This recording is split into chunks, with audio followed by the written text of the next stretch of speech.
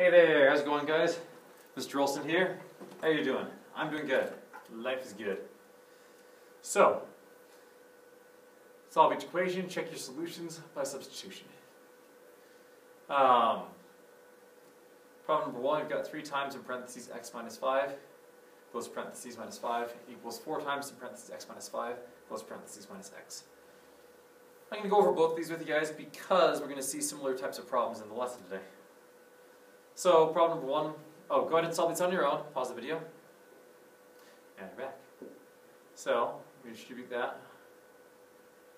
3x minus 15 minus 5 equals 4 times x minus 20 minus x. Minus negative 15 minus 5, that becomes 3x minus 20. 4x minus x, that's a 3x, still minus 20. And then we get rid of the 3x from both sides. Giving us negative 20 equals negative 20. That means we have infinite many solutions.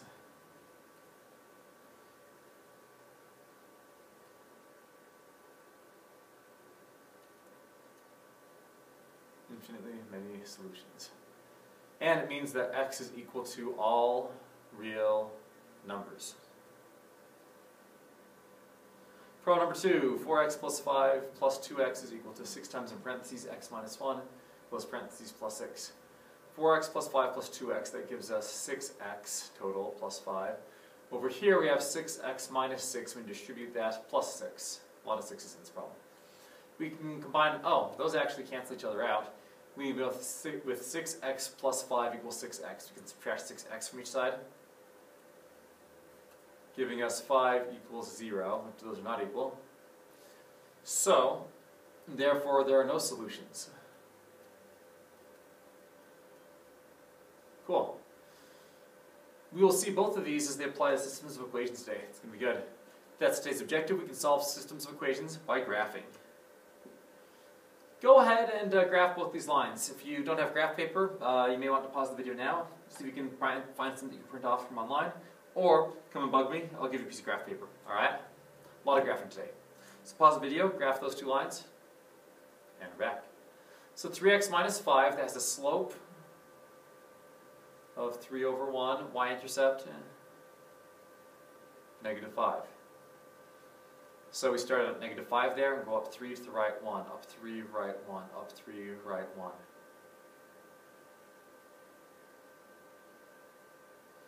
Y equals negative x plus 3, slope, negative 1 over 1. Y-intercept, 3. So we start at 3 here, we go down 1, right 1, down 1, right 1, down 1, right 1, and so on.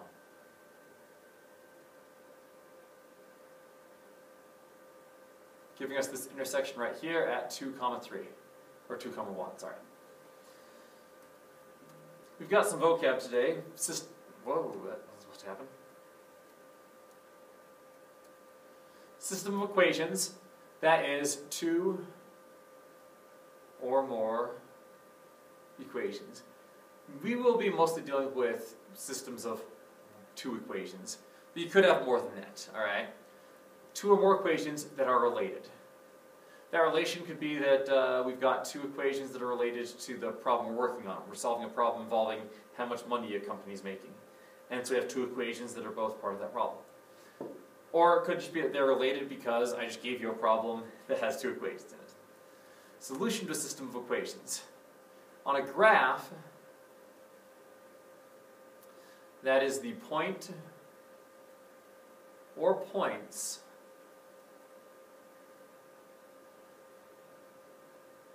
where the equations intersect.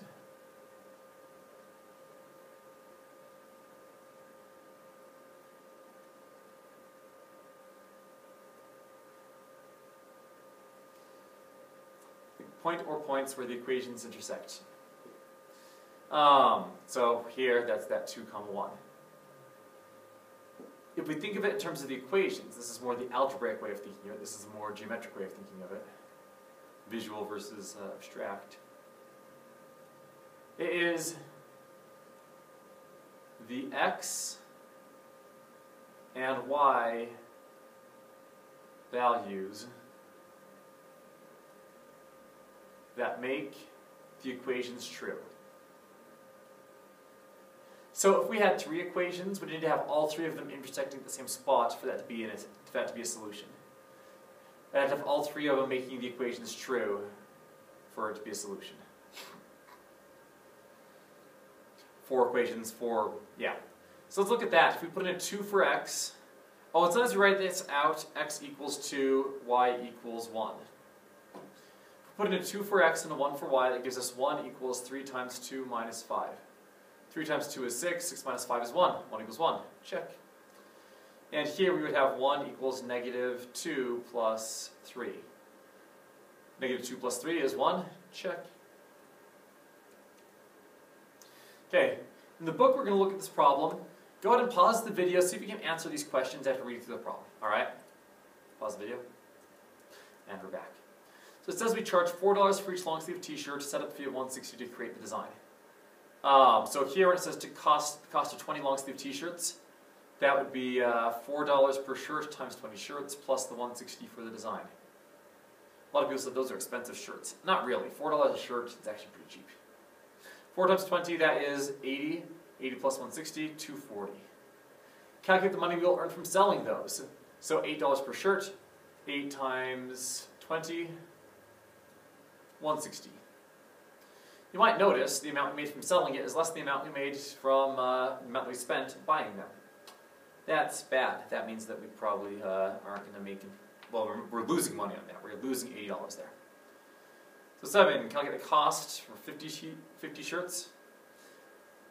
If we make more shirts, maybe this works better. But if we only make 20 shirts, we know we're losing money. There's no way to make up the money. So 4 times 50 this time, plus 160. 4 times 50, that is $200 plus the 160, $360. $360. And the amount of money we'll earn from selling those. So $8 per shirt times 50 shirts, that's $400. Hey, we made money this time. $40. For a fundraiser at a school, that's not a whole lot. That's enough that we could buy a textbook, maybe a couple pairs of gym shorts, a chair, 2 chairs, maybe. Not a lot of money. Think, what could we do to make this fundraiser more profitable, to make more money? Pause the video and think of one or two things we might do. And we're back. So we could sell the shirts for more, is one thing. If we sold it for, say, $10 a shirt, or even, honestly, for a good long sleeve t-shirt, I'd be happy to pay $15. Last year I bought our stage crew shirts cost $50. And yeah, they were great. For a long sleeve shirt, to wear backstage, they breathed very nicely, they were very comfortable. They didn't go overly hot. It was really pretty good. Yeah, so for a long sleeve shirt, that's not a bad price. If it's a good shirt. We could look at another company to go with. Maybe that $160 is just way too much. Go with a different company. Or we could look at selling a lot more shirts. The more shirts we're selling, this 4 isn't increasing our amount by too much. Here we spent $80 there, here we spent $200 there. The more shirts we're selling, the smaller that 160 is as a portion of our total cost. So, selling more shirts, also a good idea. Okay, so let's look at this. Let's now look at graphing these. We can write an equation, y equals $4 per shirt, so 4x plus the 160 we're paying each time. And then for how much money we're making by selling them, y equals 8x, $8 per shirt times x number of shirts. We could graph this. Let's graph up to the points that we have, the $400 we made by selling, and the 50 shirts we made that we sold. That's 40, 30, 20, 10. And then that's 400, 360, 320, 280, 240, 200, 160, 120, 80, and 40. So when we sold 20 shirts, we had to pay, what was it, $240 for that, for those shirts. We sold 50 shirts, we were paying $360 for those shirts. Oh, and our y-intercept in that equation is 160. So we can get 3 points there. We're going to graph this. I'm going to graph it with thin lines. I usually prefer long, thicker lines because they're easier to see. But in this situation, we really want to have thinner lines because we want it to be as precise as we can. So there's that line of how much it's costing us. How much money we made. So we made $160 selling those 20 shirts. We made $400 selling 50 shirts. The y-intercept here would be 0, so it should go with that point as well.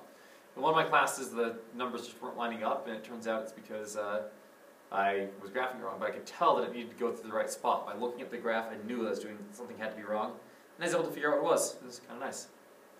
And now we can see that they cross right here at 40, 320. What does that tell us? Think about that for a second. Pause the video. 4120. That tells us that that is our break-even point. That is where we stop losing money on shirts.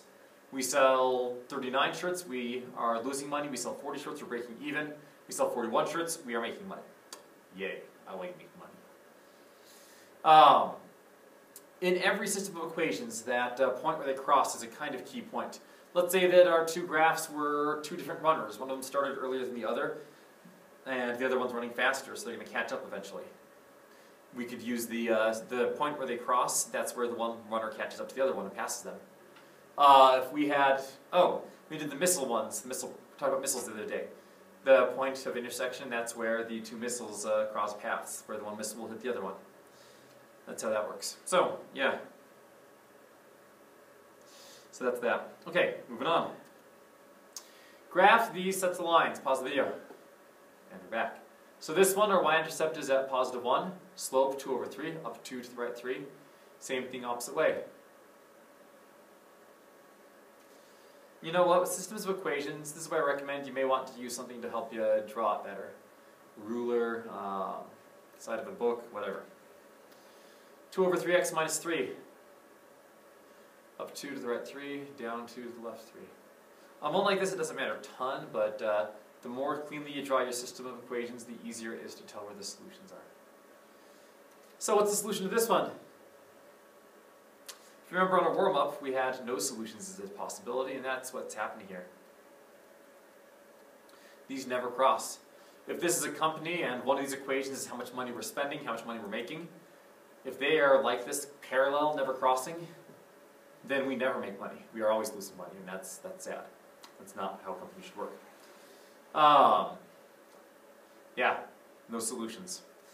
If this is two runners, that means the one runner never catches up to the other runner. They're always going the same speed.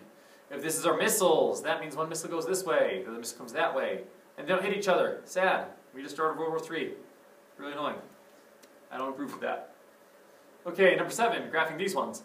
Both of them have the same y-intercept and the same slope, which means they're basically the same equation. So the solution is the points that are in common, the points you have on both lines, and they have all points in common. That means there are infinitely many solutions. However, it is not all real numbers. I sometimes have students that will say all real numbers for this. They'll say x equals all real numbers and y equals all real numbers. Technically speaking, in this particular situation, yes, any real number could work for x or for y, but for each x, there's a specific y you must have. If x equals 2, y equals 1. If x equals 3, y equals 3. If x equals 1, y equals -1. X equals 0, y equals -3. You cannot just say all real numbers and leave it at that, because it's kind of oversimplifying it. Infinite many solutions, but it's not all real numbers. Okay, try out these ones here. Pause the video. And we're back.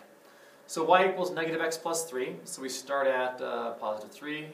Negative x, that's a slope of -1/1. Down 1, right 1. Down 1, right 1. Down 1, right 1. And so on.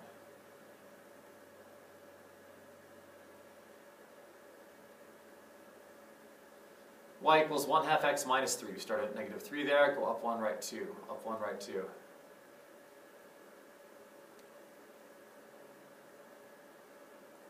Wow, that went badly.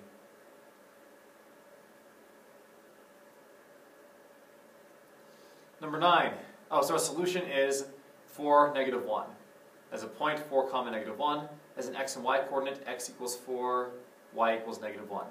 Be used to the idea that there's quite often two different ways this solution may be written, either as a point as a ordered pair like this, or as an x and y coordinate. Okay, number 9, y equals -2x plus 4, y equals x. So -2x plus 4, that's going to start at +4, and we'll go down 2 to the right 1. for that negative 2 over 1.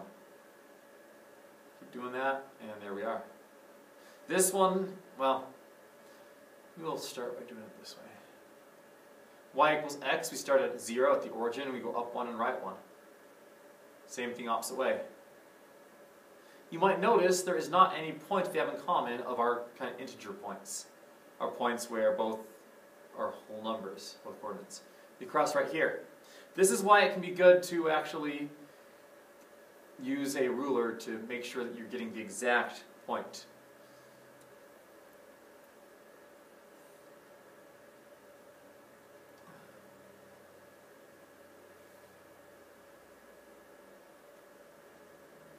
And now we can see more closely where this is. It's maybe like 1 1/4, 1 1/3. I don't know exactly. This is a problem where we'd want to use a different type of method for solving it.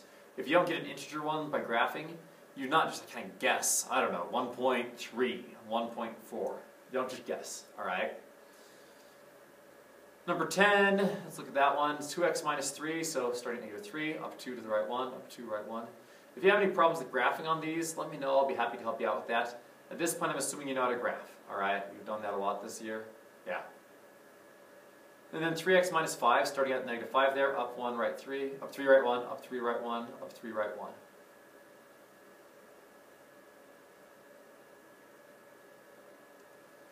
And we can see that we had this point that was in common at 2, 1. Notice that by drawing my line really thick and drawing it kind of sloppily, it more looks like they're crossing up here than there. How you draw things, if you're a bit sloppy, this can kind of cut you, this can hurt you on these. Okay, try out each of these ones. Pause the video, and we're back. 13th one I want to talk about. Negative 2x plus 1, so starting at 1, going down 2 to the right 1, down 2, right 1, down 2, right 1. Same thing opposite way. Oh, and we're going to use a careful line on this, all right? I have some students that can draw their lines carefully enough that they can see it really well on their own. They don't have to do it perfectly. For me, I need a tool if I'm going to make a good line. I am terrible at drawing lines. It's something I've been working on since I started teaching. I'm better than I used to be, but I'm still not great. Down 3, right 1, down 3, right 1, down 3, right 1. So these lines don't cross. Or do they? Notice that as they go off the graph, sometime just after they go off the graph, they are going to cross. I think that's at 4, -7 maybe. They will cross, so don't say no solutions. If the two lines are not parallel, do not say no solutions, because that's going to be incorrect. Well, that's it for this lesson. That's what we're going over. I'll see you later. Oh, sub day next time. If you're watching this, the sub on Monday the 13th and Tuesday the 14th. So expect that I will not be there, whether in my A day or my B day class. So yeah. See you later. Have a good one.